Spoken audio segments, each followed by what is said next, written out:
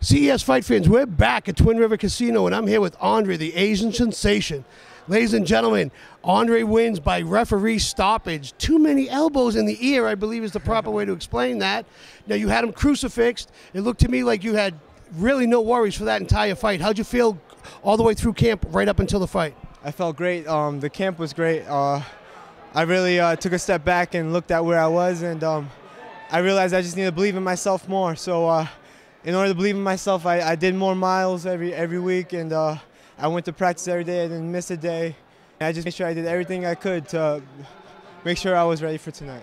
How'd it feel coming home and fighting in front of that Rhode Island crowd? It's always great. It's always great to see you guys. It's always great to see my fans, and it's even better winning in front of them. I can't imagine it's not a great feeling to come home, especially this time of the year. What's next for you, Andre? What's on the bill?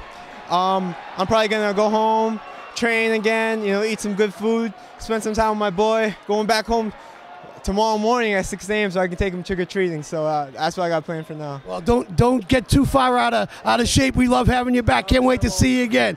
Ladies and gentlemen, Andre, the Asian sensation, coming back.